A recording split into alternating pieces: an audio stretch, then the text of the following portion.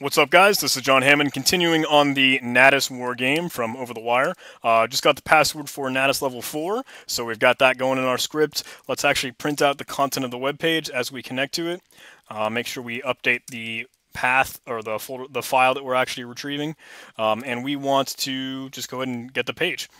Let's set the syntax to HTML so we get that nice color coding in Sublime Text.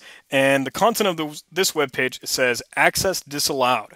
You're visiting from empty string, while authorized user should only come from http natas5 at natas.labs@overthewire.org. Okay, so well, what do we need to do here?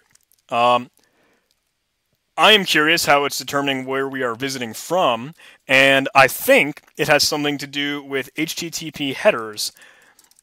So HTTP headers are carried with every single request that you end up passing to the server, and typically they can come with a get or a post or any other HTTP verb or what you're trying to do.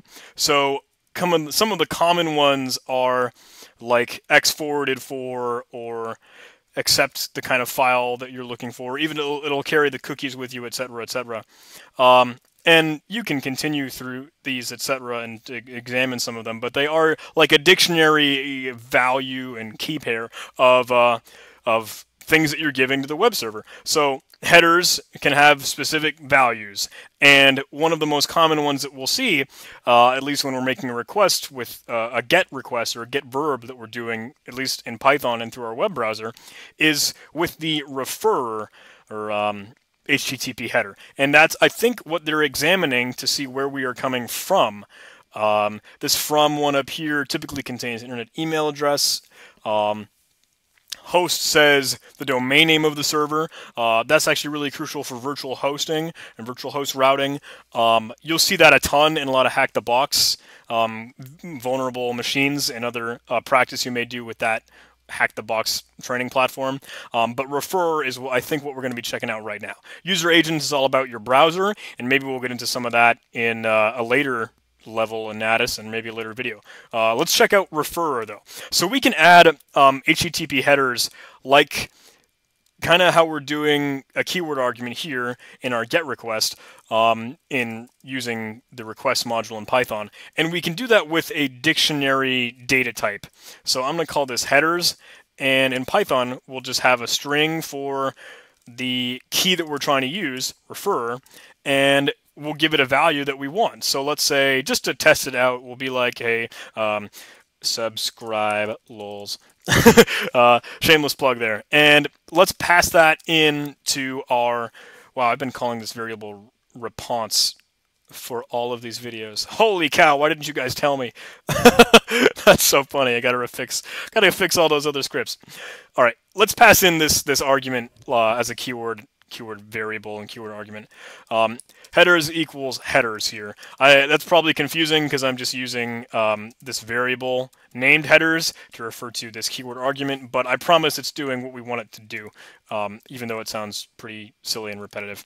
Now let's run this script and see what happens.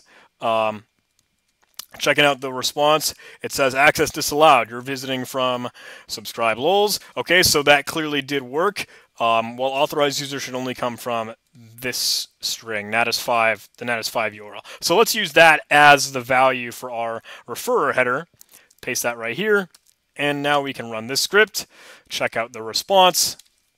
It says, awesome, access granted. The password for natas5 is this. Let's totally steal that and use that for our regular expressions scraper. Do we get the password that we want? We do. Perfect. All right. Let's go ahead and save this. This is the correct Natas4 script. Now let's create a new one for Natas5, changing the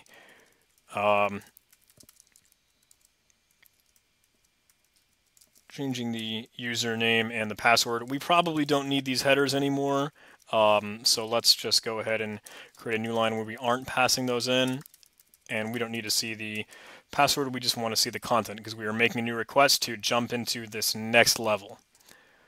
Let's run the script. It says, access disallowed. You are not logged in. Okay. That might be working with cookies, right? Typically, if you want to log into a website or a web application, they store your login in a cookie, or say that you are authenticated with a cookie. So let's check out what we can see with our cookies. Since we're making a standalone request with requests.get, we probably won't keep track of cookies in an easy way. All we're doing is a single request here. It's not keeping our session or our cookies alive in repeated connections. So let's actually move to a new object, a session, and that can be created with just a request module, request session, and that will return an object for us that we can work with and create other requests with that keep their state, or they keep the session that they're working with. You can see it actually returned out here. Okay, it is a session object. Oh, I printed it twice. I'm a fool. So, okay, now we can make requests with that, not using just the request module as the scope. We can say response equals session.get, or the name of our object, what we created here. So now we can still get the same content and everything back, but now we're using the request object, or the session object for us. Cool? So the same response we'd seen before, but now that we have a session object, we can check out what our session cookies are after we viewed this web page, because this web page probably set a cookie for us. Let's print out session, and the variable that we want to check out to see what cookies have been set for us is just cookies. And again, if you don't know any of this stuff, or you aren't familiar with the syntax, you can just go and check out the documentation on the Requests online website. It kind of goes through in the quick start how you can move into some cookies here. I just Control F for cookies, and it will go through an example here. Oh, I guess it does set. It does store cookies in this response object. Cool, good to know.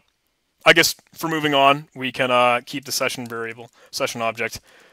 Let's try it, I guess. When we run the script, we can check out what cookies we have here. Sessions is not a thing. We do want session. Okay, cool. So now we have a new object, a request cookie jar, and we can see this cookie logged in is set to 0. So we can index this kind of just like a dictionary here.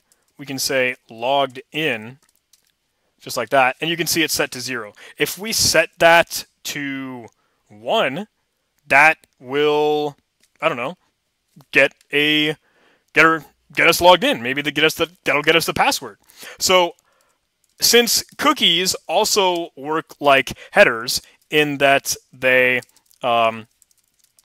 use a dictionary data type in Python, we can say a new dictionary object, a new dictionary variable, cookies equals the syntax for a dictionary with the key being logged in, and we'll set the password, we'll set the value to 1. And I'm using that as a string here because all of that stuff that when it makes connection to a website has to be a string. So now we can use the same get function we've been using before, but we can pass in cookies equals cookies, kind of just like we did earlier with headers equals headers, and that will pass that dictionary along through our GET request. So now we can totally check out what the content is, and we're in. Easy as that. Access granted. The password for Natas 6 is this stuff. So I want to just drive this point home here. If we were to check out, again, session.cookies, you can see, okay, now the request cookie jar has the cookie logged in set to 1 because we've set that with our request. And the web server just must be testing what the value of that cookie is, and it's letting us move. So in the content that we're getting as our response, we can give this string to our we'll take the div with it too. Give that to our regular expression, hunter.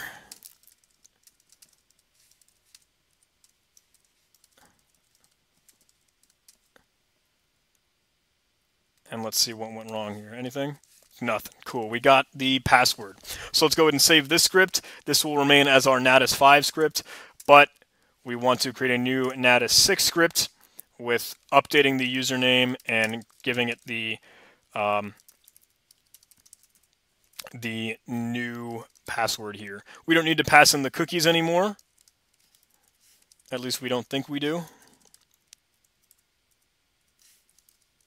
So we can take that out of the GET request. And we should be ready to move on for the next level once we get moving in. I'll actually end this video now because I think it's gone on for long enough. But I hope you guys are enjoying these again. Hopefully the style isn't too bad and you're showcasing some cool things to do in Sublime Text and Python and running through these Natas levels. So thanks again, guys. I'll see you in a later video.